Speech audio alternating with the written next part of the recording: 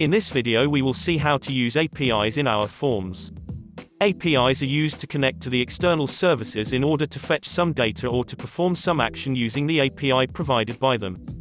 Here you can see the list of APIs which are available to use. You can even add your own, using the Add Category option that can be consumed. In this example we will see how we can use Slack APIs to send messages to the user. It can be consumed either in the form or can be called once a form is submitted using workflow. Let's start with the first part where we send a Slack message from the form. For this, we need to add text control, drop-down control and action button. Let's name the text control as a Slack message. Drop-down control as select Slack user. And the action button as send Slack message. Next step is to configure the API for the screen, so we will go to the API section, select category as Slack and subcategory as get user list and give a friendly name to this API that can be used to call it in the form.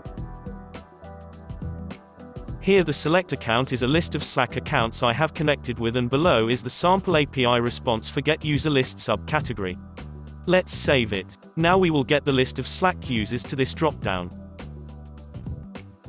For populating the data to a control, we have a function called bind API which accepts the API friendly name which we just gave, followed by the list of keys you want from the API response. You can separate multiple keys using commas. We will need a name key to show a Slack username, and for sending a Slack message we will need a Slack ID which is required by send Slack message API. We can update the header name that will show as headers in drop-down control. Let's save this. Now once we select the user in a dropdown, we want the Slack ID to be selected from the dropdown which is at the second index, so we will update the default column number to 2. For sending a Slack message we need to add one more API. Let's select Slack as a category and send message subcategory and name it as send message. Let's select an account. Here as you can see the send message API has two required parameters. One is the channel parameter which is the Slack ID that we have configured in the select user dropdown. Let's add a unique name to the dropdown which is select Slack user. A text parameter is the message you want to send to the user. Let's map this with the text control which has a unique name Slack message. Next is we have to call this API on click of the send Slack message action button. For calling an API from the action button we have a function called call API, and in double quotes we need to add the name of the API which we just added, which is send message. Let's save it and our API is configured. Let's preview it and see this in action.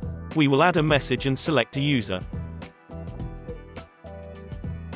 Here you can see the second index which is the Slack ID that is selected. Let's click on the Slack message. Here you can see the Slack message is sent by the bot. This is how we configure and use our API from form pages. Next, let's do the same thing from workflow. For this we will add a submit button. We will have to create a workflow on the same screen. We will call it send Slack message and link the workflow to the submit button. Now open this workflow. We will have to add a Slack category and select send message subcategory since we need to send a message.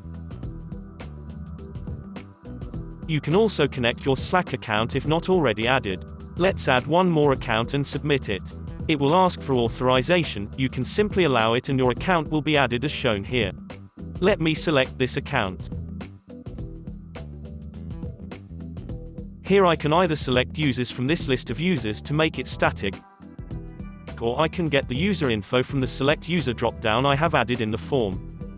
And for the message field, I can add the unique name of the Slack message text control. Let's continue and add a task name.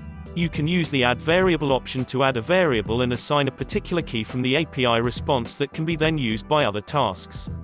Workflow is now configured. Now let's see how we can send Slack messages using a submit button.